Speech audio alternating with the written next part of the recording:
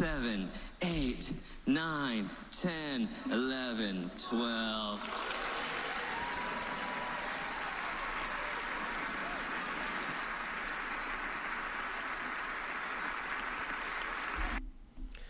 Welcome back to my channel, MakeLab TV. In today's video, we're going to try to debunk how did Jonathan Burns was able to transfer the cheese from one person to the other on Penn and Teller Fool Us.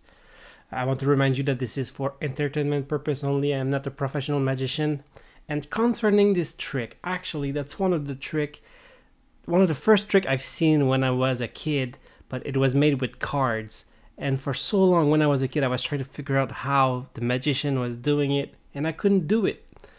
And I didn't know what this trick was called, so I searched online, tried many things, until actually Jonathan Burns went on Penn and Teller and did this trick. That's the first time I saw this trick since I was a kid. And as soon as I saw the trick, I was like, that's the trick I always wanted to see again. And as soon as he did it, I figured it out very rapidly, and still an amazing trick, still an amazing performer. But still, let's go through the trick and see what happened. So first he's asking the guy to take 10 slices, to count 10 slices of cheese in his hands. So let's go there. So he's counting the cheese in his hand, 1 to 10. 3. And when he's done, give him a big round of applause. Now go give the rest of the cheese to the other person. As soon as he says that, we see the other person crossing in front of the magician, and when he does, that's when one of the magic moves happens. The magician will palm 2 cheese slices into his right hand. Okay, let's look at this. Dimitri, big round of applause. Yes. Nicely done. Over to your spot. Let's look again. Right there. As you can see, he's passing right in front of him. Let me just make sure that we can see it. Yep, we can see it. All right. So as he passed, boom, right there, he has a screen in front of him, so he's able to palm without nobody seeing. So now he gets 2 cheese slices into his right hand.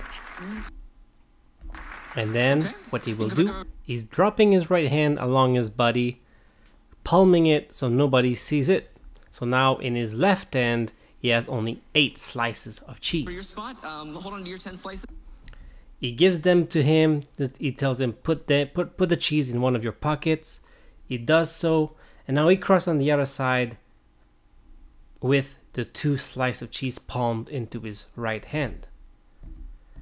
And then he asks the same thing to the other person. Please count 10 slices of cheese into my left hand. And she does. And all of this time he still palm it. And when she's done, let's look at this.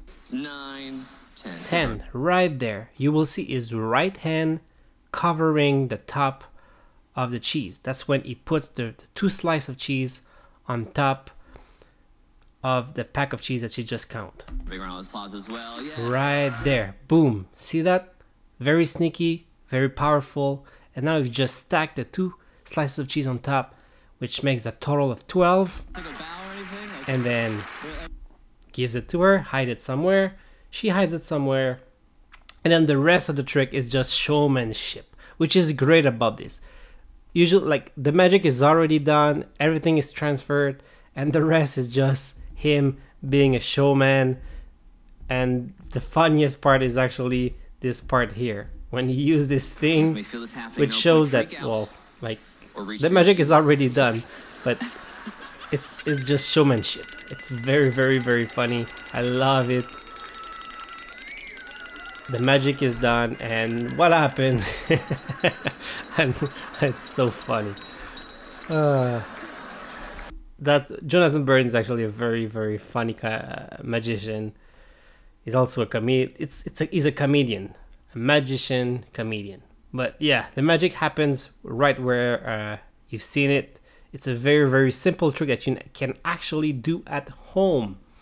So you can do it with slice of cheese or with regular cards. but you just have to palm it, do exactly what he's doing, and you will be able to do the same. So don't forget to subscribe to my channel if you like those revealing tricks videos. I will try to do more. Have a great day. See you very soon.